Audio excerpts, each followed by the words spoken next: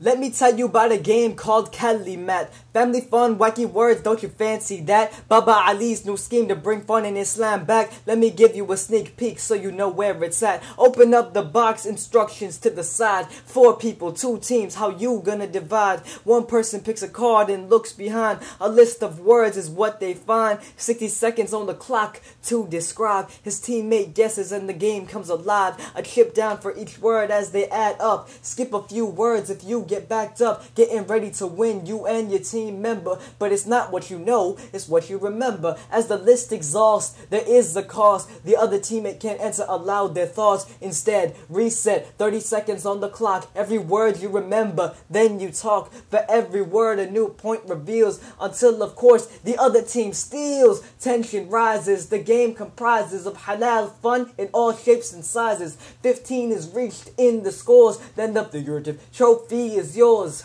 That's just how we play. Fancy that? This great new way to bring fun in Islam back. This wonderful game of Kalimaat. That's the wonderful game of Kalimaat. BabaAliGames.com. That's where it's at.